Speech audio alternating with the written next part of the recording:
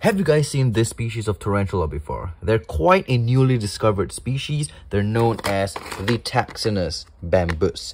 You know why? Because they live in bamboos. Yup, that is why they're just newly discovered. Because who would have thought tarantulas living in bamboos? Like, you know, bamboos, those hollow little holes? Yup, they live in there. That is so cool. Look at that. Look at this species. Looks so freaking cool. I actually have two specimens, one here and another one over here. I've used some bamboos. I went to cut bamboos outside, and yep, this one I just fed it a super worm and it ate. Yep, it ate for us. You can't really see this one, but there it is.